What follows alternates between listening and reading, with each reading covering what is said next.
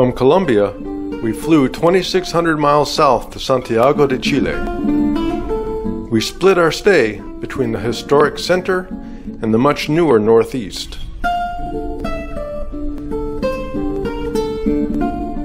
Both the Vitacura and Las Condes neighborhoods are upscale and modern, the home of many expats and most embassies. Vitacura has some especially nice houses with walkable neighborhood streets, but security is always high on the list for design features. They also have some of the best views of the Andes Mountains rising to the east of the city, though Santiago's infamous smog frequently obscures them. Vitacura has a wonderful private museum, its collection primarily from modern Latin American artists. Modern art isn't usually our thing, but we loved many of the pieces, including Dialogue with the Iguana, this homage to one of our favorite artists, René Magritte, and the Dali-esque Tropic of Capricorn. But there was also an impressive collection of actual pieces by Salvador Dali,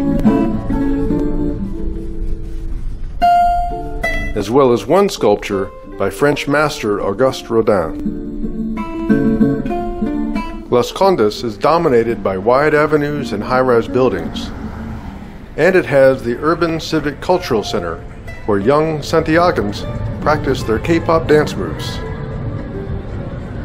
And just outside Las Condes, in Providencia, the Costanera Tower rises 300 meters, the tallest in South America.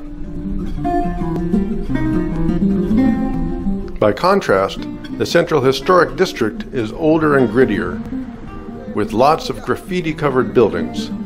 But it does have some beautiful buildings and wonderful walking streets.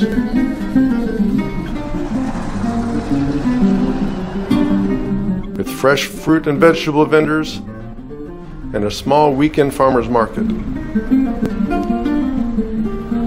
A short walk away, Santiago's Central Market has a lot bigger selection.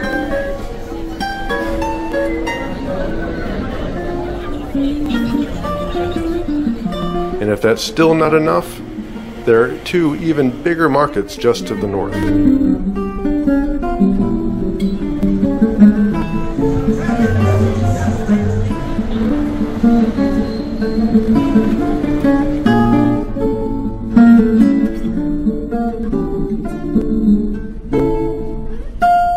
Plaza de Armas is the center of Old Santiago. As old as the city itself, it dates back to 1541 and was built over the heart of a previous Inca city following the Spanish conquest.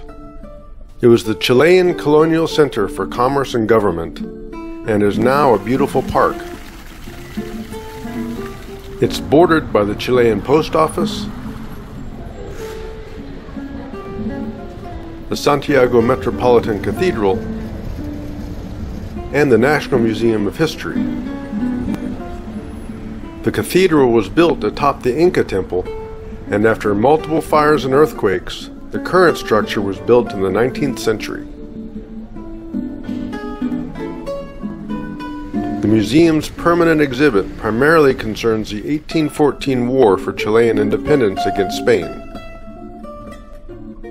A temporary exhibit concerned the 50th anniversary of Chile's 1973 military coup, but that will be covered later in this video. Plaza de Armas also has a major metro station,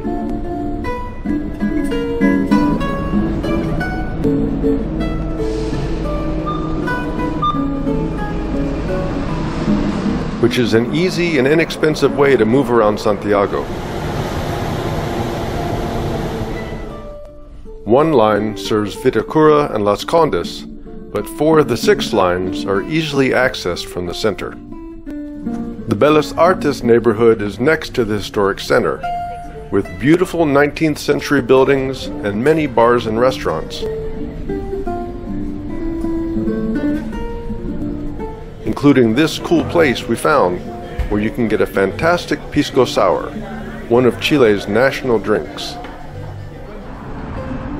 From Bellas Artes, it's easy to access Santiago's most prominent landmark, San Cristobal Hill.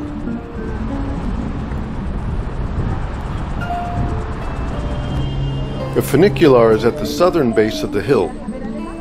We tried unsuccessfully to buy tickets online, but regular ticketing wasn't that bad.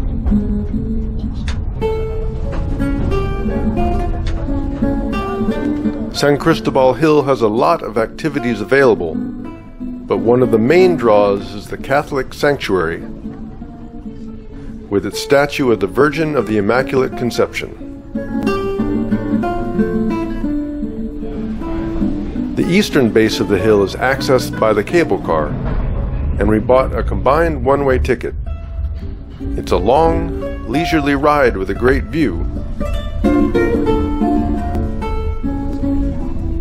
except for the thick layer of smog that we had to deal with that day.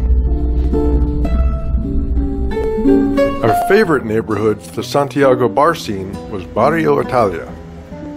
We started out before 5 p.m., enjoying a few places with a lot of space to ourselves. But it didn't take long for the streets to fill up, which was time for us to move on. On September 11, 1973, the democratically elected president of Chile was overthrown in a coup supported and immediately recognized by the United States. The dictatorship of Augusto Pinochet lasted until 1990. 30,000 people were tortured and thousands executed. 2,000 of these were children. The Museum of Memory and Human Rights preserves the names and faces of the victims. Interviews with survivors are shown, and heroes like the women who protested despite aggressive intimidation are immortalized. A touchscreen shows details of individual victims.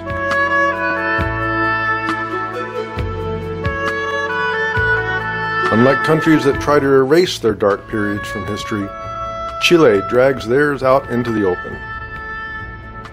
The National History Museum exhibit marking the 50th anniversary of the coup adds an additional perspective.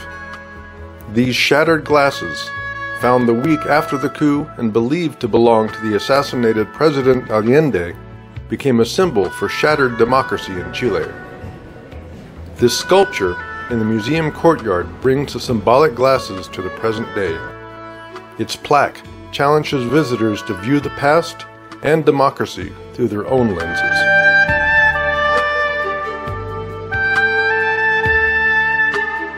Chile is the world's 5th largest wine exporter, and 3 wine regions are close to Santiago. We love Chilean wine, so of course we did a vineyard tour. Concha y Toro in the Maipo Valley is the largest producer in Latin America and top 10 in the world, and the Chilean brand that we know the best. Founded in 1883 by Don Melchor de Concha y Toro and his wife, but no longer owned by the family, the estate home is a Chilean national monument, and the grounds are 22 hectares or 54 acres. The varietal garden shows visitors samples of all the grapes the company grows.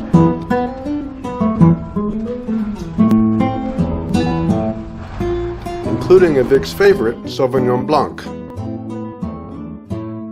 Carmenere, originally from France, has become Chile's signature grape, and more is grown here than in any other country.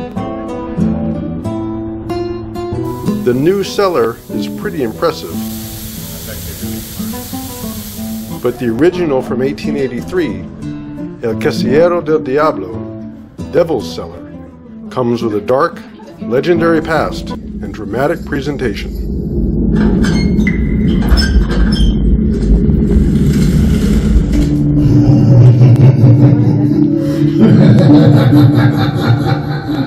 We capped off the tour with a wine pairing lunch, a highlight of our time in Santiago, but not the end of our time in Chile.